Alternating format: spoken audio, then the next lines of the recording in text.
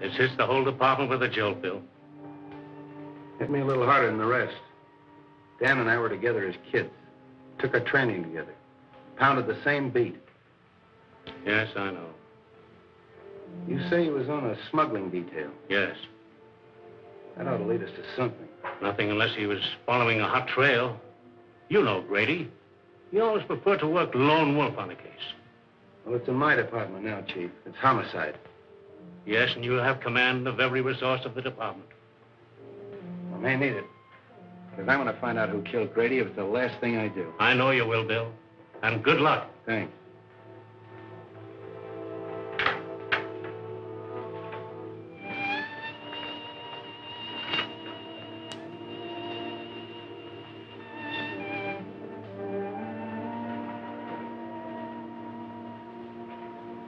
Gee, Bill, I'm sorry.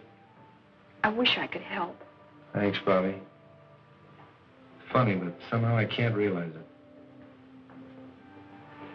Does his wife know? Molly? No, not yet. Poor kid. Say, you can help me at that if you want to. Of course. Anything. Go on out to Molly's and break it to her as easy as you can. She doesn't know me very well. You're the one to tell her. Oh, it's a woman's job. Okay, Bill.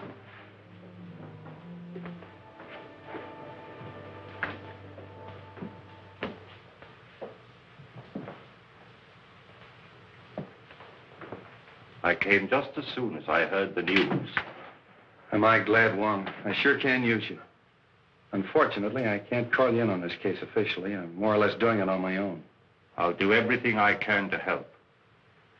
Dan Grady was my friend, too. Thanks. You know what it means to me. Well, not too fast with your thanks. You know, the only reason I've been useful in the past was because in each case the Orient was involved. Well, Dan Grady was assigned to the smuggling detail. And smuggling in San Francisco means the Orient. Let's have a look at his office. Good. Wife and kid.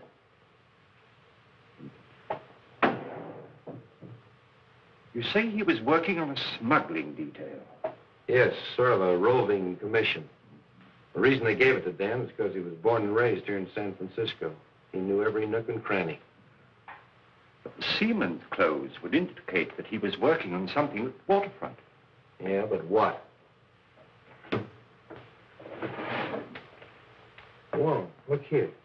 What is that?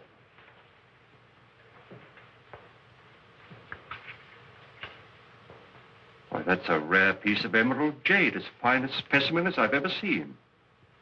Carved in the fashion of the Ming Dynasty. Why, the art of that carving has been lost for hundreds of years. This piece is worth $2,000 or $3,000. Really?